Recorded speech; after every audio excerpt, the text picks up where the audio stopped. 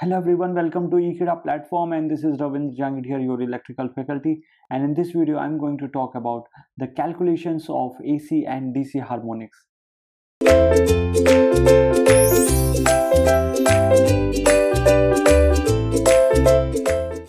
So we will start with some of the points which are listed here. So let's read first one. So if I talk about the first one, it is saying that let us consider the 12 pulse converter unit. So this is the 12 pulse converter unit having the 6 pulse thyristor unit. This is the 6 pulse thyristor unit which are connected in series, and here the current is actually the ID. These are the converter transformers. From the one line we are having a current which is the IA1 and another is the current IA2, and the total current is coming out to be IA, which is actually divided into IA1 into IA2. Now, neglecting the overlapping waveforms are drawn for IA1 and the IA2, and waveform having the symmetry. Okay, so they are having the symmetry kind of like this. So if we eliminate or overlapping, if we are ignoring the overlapping, then this can be drawn by the simplest, and it is also having the symmetry about this line, and it is symmetry about this line. Clear?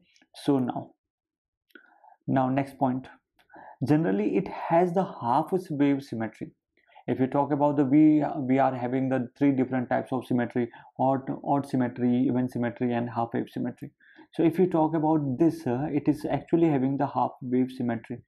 It is actually having half wave symmetry, so that the harmonics of even order can be eliminated. So it is having the even order harmonics which are actually the absent. That's why I have taken the half wave symmetry. So I can write by these waveforms, I can write that IA1 and the IA2. So firstly we will talk about IA1. So if we talk about the IA1, that is the sigma n an1 cos n omega naught t, and that is the equation number 1.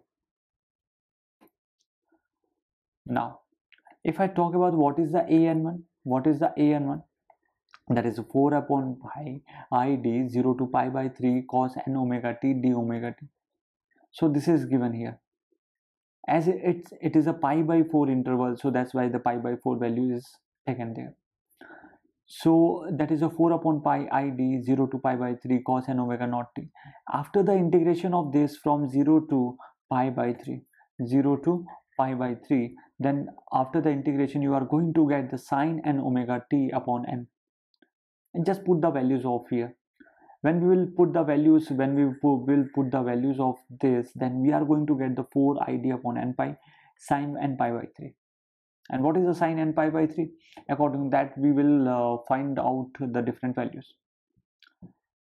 Before proceeding to that, I can also write that the triplet harmonics, that is the an1 is equal to 0 for n equal to 6k minus 1, that is for the triplet harmonics, 3 6 9, that is the triplet harmonics. So for that an1 is equal to 0. So it is kind of to be the different values of and then it will have the different values of an1. Okay, now if I talk about the n is equal to 6k minus 1, then an1 is going to be minus 2 root 3 upon n pi into id. If n is equal to 6k plus 1, then an2 is going to be 2 root 3 upon n pi, that is into id. So that is the value for the n is equal to, if n is varying from 6k minus 1 and the 6k plus 1. So likewise is going to be happen. Similarly, if I talk about the IA2, so IA2 is also can be written as sigma n an2 cos n omega naught t. So what is the an2? That is a 4 upon pi, that is the formula for an2, 4 upon pi, that is id, because we are generally using the Fourier series, and likewise we can form that. So it is operating from 0 to pi by 6, 2 upon root 3 id cos n omega t d omega t. This is the second integration is from pi by 6 to pi by 3 cos n omega t upon root 3, that is the d omega t. So likewise these are going to be integrated. So if I talk about this, in this way these are going to be operated. This is the waveform for IA2. After the integration of this cos, and here the cos, and putting the values, we are going to get this one. What is that? Let's read. 4id, that is from above, and pi, and when we will take the integration and putting the values, then n root 3 will come out. When n root 3 will come out, then you will left with the sine n pi by 2, and here sine n pi by 6. So two values, this thing will be remain with you. Now an2 is equal to, now it will also have the different for the different values of n. an2 is equal to 0 when n is equal to 6k, that is a triplet harmonics, and it is equal to plus minus 2 root 3 upon n pi into id. That is for the 6k minus 1, that is actually the minus. Please cut this. That is n is equal to 6k minus 1. Okay, now so plus minus 2 root 3 and upon n pi, and this is id, and for it will be for n equal to 6k minus 1. This is n into n equal to 6k minus 1. Now for the positive sign and negative sign, what are the significance of the positive and negative sign here? If you take out the positive sign here, then it is only for the odd values of k. If we are taking the negative sign, then it is the even values of k. Similarly, an2 can also be represented in other words, or you can say the if n is equal to 6k plus 1. So this is for the 6k minus 1. Now we are taking the 6k plus 1. If you are taking the 6k plus 1, then an2 is going to be minus plus 2 root 3 upon n pi into id. So what is the significance of the negative and positive if we are taking? If we are taking the negative sign, then it is going to be the odd values of k. If we are taking the positive sign, that is the positive sign, then it will have the even values of k. So you can say that here the something is changed. Positive sign we were taking the odd values of k, here the positive values we are taking the even values of k. So the thing is changed here. So please remember and please memorize these things also. So up to this we have completed. Okay, now we will move for the next point. If you talk about the combined solution of the net current, the net current is actually will have the IA1 and IA2, because IA1 will go up to the upper thyristor 6 pulse thyristor portion, and it will go, IA2 will go to lower 6 pulse thyristor operation. So after the combining these values and rewriting and rearrangement and simplification, and so you are going to get the 4 root 3 upon pi into id, that is a cos omega t minus 1 upon 11 cos 11 omega t, 1 upon 13 cos 13 omega t, and likewise 23 25 is going to be repeated there, plus minus that is going to be repeated there. Only that you have to remember, and that I have used in the previous, so that is come from here.